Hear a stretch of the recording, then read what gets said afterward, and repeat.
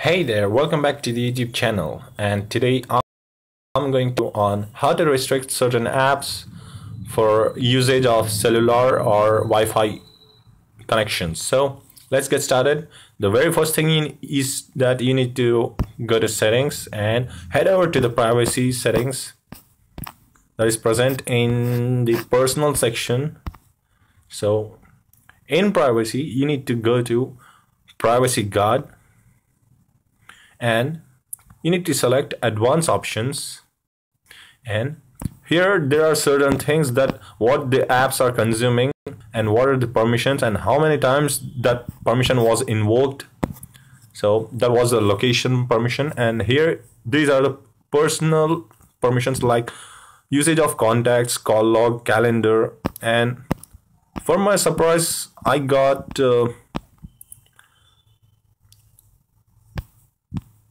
certain apps that will consume or take the call log for their usage. I don't know why they are taking the call log. I can show you some of these apps are taking this one. So anyhow, there are certain apps that will consume call logs. So if I want to change some of the settings, like if I want to disable Google Play services on Wi-Fi, then I will click on Google Play services and then I will disable this internet option, disable app Wi-Fi usage. So the very first thing you will notice that you will definitely not find any option to download or surf the Google Play services or Play Store using Wi-Fi.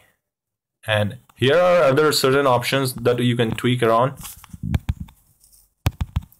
Then I will disable this internet usage over Wi-Fi. Even I can go to Google app and disable app use Wi-Fi. So let's give a try. Let's go to Google and you will notice that can't reach your feed at this moment.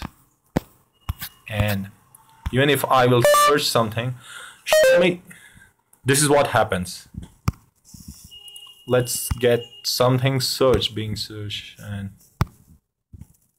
no, it's not responding to me. Okay. Again we shall try. Right, let's search something. Let's show.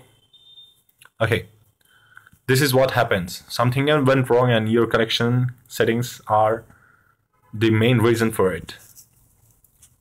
So if you're Apple fanboy, then you will definitely find this setting in your settings, which is very easy to find. But for this, disabling this feature on your Android, you'll definitely need Android Marshmallow and above versions of this Android.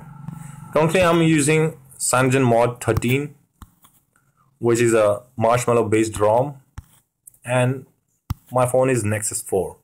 So, thank you for watching.